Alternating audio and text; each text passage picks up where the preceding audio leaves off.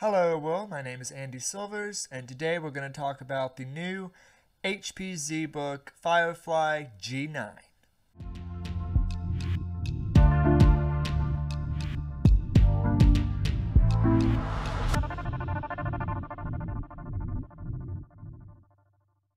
Okay, so for those who don't know, I am an author, YouTuber, and award-winning filmmaker. I make all kinds of content on this channel, but lately I've been focusing on tech. If you'd like to support the channel, as this channel is not currently monetized, please check out my books. Don't worry, there's books for literally all ages. We got ones for ages 3 to 6, like The Very Colorful Caterpillar.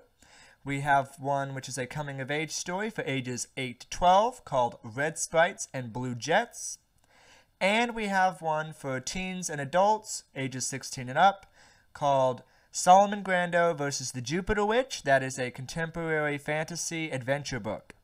All these books are available now on Amazon and Barnes & Noble, and all of them will be findable in the link in the description of the video. Please check them out. It supports me, it supports the channel, and keeps content like this coming your way. Alright, so today I'm going to talk about a somewhat unusual ZBook.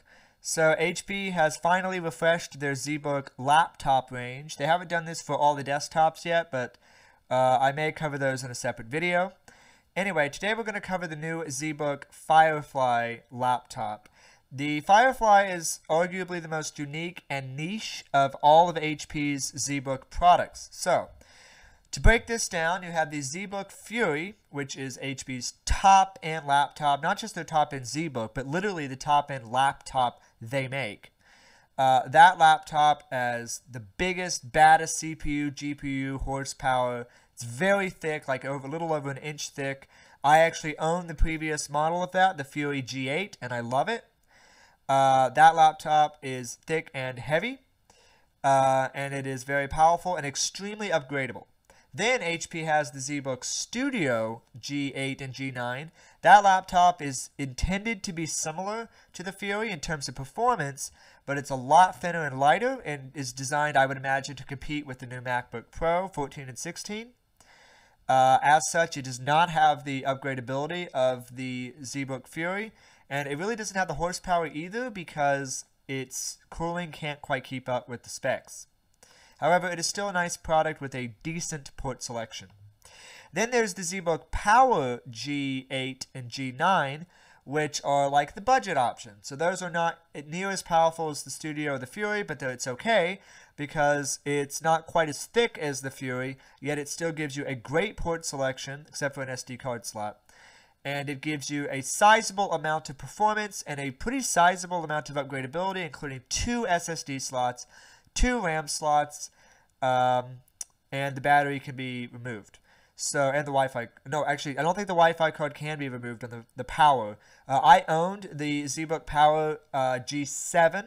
I never owned the G8, but I believe the body design for all 3 of the most recent generations, the 7, the 8, and the 9, are all the same. Anyway, this leads us to the Firefly, which is a very interesting product because it does not have the horsepower of any of the other devices, yet it has the price tag of a ZBook device.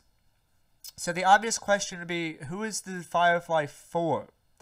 I have some thoughts on that, but I want to go over the spec sheet first, because that is the part of the video I suspect that most of you are watching for. The idea behind the Firefly range is it's basically HP's sort of entry-level ZBook. It's not the most powerful, but it gets you into the ecosystem, and it has all these sort of support and software and security and feature set and build quality of the other ZBooks. So HP have not done with the Firefly what they did exactly with the ZBook Fury.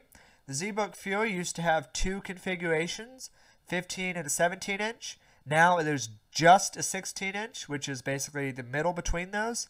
However, for the Firefly, there are still 2 sizes, a 14 and a 16. So they've done away with the 15, probably because this allows them to use the same screen from the Fury 16 in this device. It's just from a supply chain standard. This makes things a lot easier for them to just have one display option for all of the product stack. The 1920 by 1200 display is 16 by 10 aspect ratio. And I just want to note that I think it's great that HP has finally increased the aspect ratio of their displays, because my current ZBook is wonderful, but the bottom bezel is huge. And what HP have done is basically taken that bottom bezel and left it there. Well, they've left that area there, but they filled it with screen. However, I think what HP is doing is purposefully not putting a 3:2 aspect ratio in their displays yet, so that they can do it later and say, look, the display's even bigger now. I really wish they just jump the shark, so to speak, or just hit the gas and just put a 3:2 display in it now. But 16 by 10 is still much better for productivity, which is literally what ZBooks are designed for. Like I say, the base model has 250 nits and a touchscreen. And I believe there's also another one that's 250 nits without a touchscreen. Suffice it to say, I would avoid this at all costs. A device that costs this much money should not have a 250 nit screen. I understand that there's an HDMI port and you can technically plug in an external display, but I just would not want this high end of a business product without a decently bright display. I just find it to be unacceptable, but it is up to you and what you want. The device features an improved webcam over last year, and it still has a webcam privacy slider, which is extremely convenient for security. The device, speaking of security, also features HP's Wolf security software. The operating system is either Windows 11 or Windows 10. I would recommend Windows 10 Pro, as it is very stable and allows for remote desktop. The CPU has been upgraded substantially. It is now Intel's 12th gen mobile chips. Don't expect to find AMD anywhere, because HP has not used AMD for any of their ZBook products for the last several years. In fact, I'm not sure if they've used AMD CPUs ever. They do use AMD for their Elite and Elite Book lineup. So if you want a business laptop and you're in the market for the Firefly, but you're like, I want AMD, which is actually kind of me, actually, because it comes with very high core counts and low power consumption, check out the Elite Book laptops like the 15 and the 14. Specifically, you can get the Core i7-1255U, which is a 10-core, 12-thread CPU with 12 megabytes of L3 cache that turbos up to 4.7 gigahertz. So this utilizes Intel's latest 12th gen technology with a 10 nanometer process and what are called P and E cores. Some of the cores in the processor are performance cores that go max out on power, and some of the processing cores are E cores or efficiency cores, which are designed to save on power. This technology makes the CPU fairly powerful and fairly efficient. If you choose a dedicated graphics card, it will be NVIDIA's T550 laptop GPU with 4 gigabytes of GDDR6 laptop memory. This particular GPU is not very powerful, as you could probably imagine. However, it is more powerful than last year's T500 GPU, and importantly, it is a GPU with full certifications for Adobe and other creative software like CAD, modeling, and design, which is the main point of getting an NVIDIA T550. This T550 is basically a low-end Quadro, although NVIDIA doesn't use the name Quadro anymore. So be aware of this. It's not going to be supremely powerful, but it will get the job done for 2D CAD, light video editing, and certainly Photoshop and Lightroom as well. This laptop comes with a 3-cell 51 watt-hour battery, which is a little underwhelming for a 16-inch device, but we'll have to see how the performance and battery life actually are in real-world units when they become more readily available. Furthermore, the device comes with either a 65-watt or a 110-watt power brick. This is dependent in large part on whether or not you choose the dedicated graphics card option. If you choose a dedicated graphics card, it will be NVIDIA's T550 laptop GPU with 4 gigabytes of GDDR6 video memory.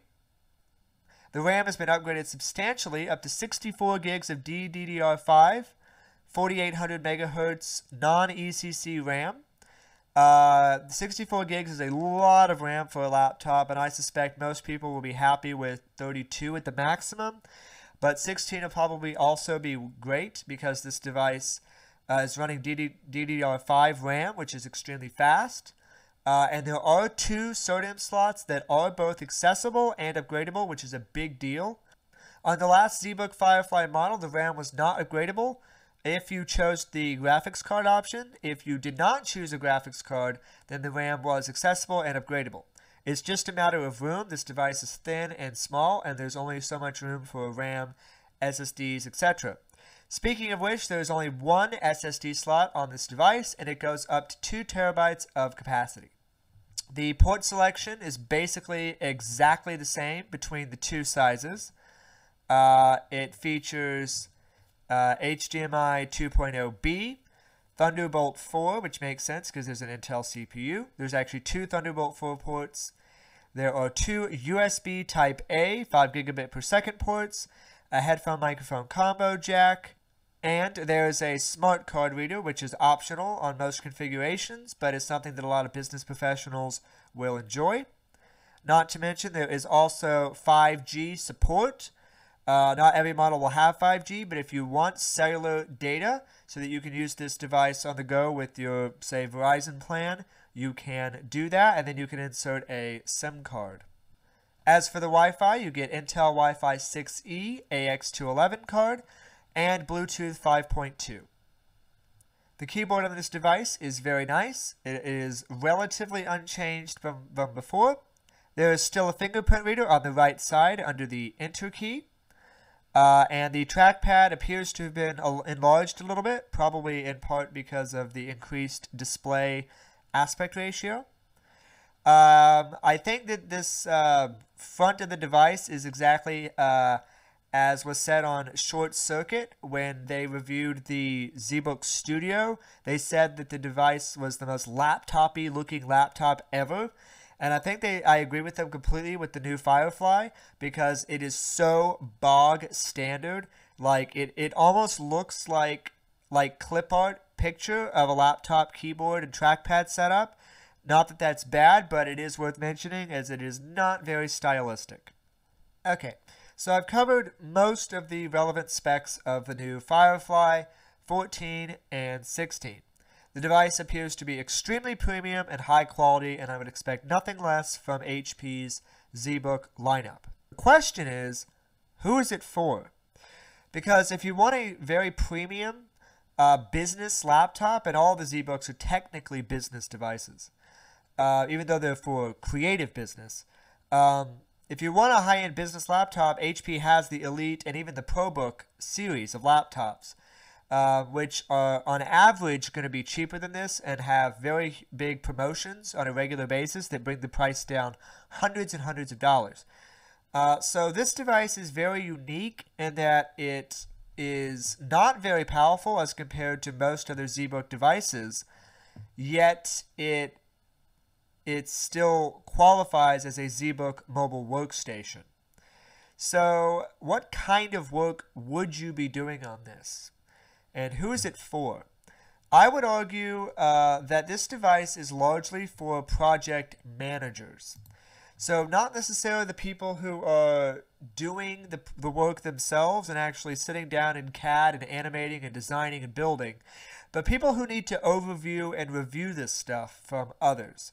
This doesn't have quite the horsepower to handle graphics-intensive processes, but it does have enough to review files in these same pieces of software. It also doesn't have the power supply necessarily to handle it either, which makes sense. The Intel i7 and i5 CPUs available are not exactly high-end, and that's a good point. The core count has been improved since last year. 10 cores for a mobile CPU that isn't really designed for high-performance graphics is substantial, but you're just not going to get the performance you would out of even AMD's Ryzen 7 5850U CPU and some of the EliteBook laptops, and certainly you're not going to get the performance that you would get out of a 12th gen Intel chip in a ZBook Fury, ZBook Power, or ZBook Studio. This ZBook, I think, is great for being on the road because it has just enough power to get real work done, great keyboard, great security, which you will need if you're going to be tapping into Wi-Fi networks that are not necessarily your home Wi-Fi. It has great build quality, so it can handle being thrown around and thrown in laptop bags and carried all over the world. And it has a great screen, which is extremely important because you'll need a great screen for entertainment. Business professionals are not generally working 24/7, and being able to watch movies and enjoy other kinds of content is extremely valuable. So this ZBook, I would say, is for mobile business professionals, but not necessarily graphics intensive business professionals. If you're doing Lightroom and Photoshop, it's fine. However, I should point out it doesn't have an SD card slot, so you'd be better off with another HP product like the HP Envy, for instance, like the Envy 17, which is a great product that actually has an SD card slot. So again, it's such a niche product because it's so expensive that it's out of the price range of a lot of business enthusiasts to people who are sort of dipping their toe into business, but it's also not powerful enough to really be a full-blown workstation that can handle everything you could throw at it. But I like this device, but I bought the ZBook Fury because I want something that can grow with me into the future and that's performance and graphics can handle what I'm doing now, where I'm editing 1080p and 4K MP4 footage, but also can handle it in the future if I ever end up needing to edit 4K and 5K raw footage from a digital cinema camera. The laptop could grow with me. So let me know in the comments who you think the ZBook Firefly is for, if you think it's for you. If you have any questions, please ask them. I do typically answer most questions in the comments at this point. And also, please check out the books linked in the description. It really helps me out when you support the channel. And you're also going to be reading some awesome books. So check those out. They're for all the different age ranges. And I will see you in the next video.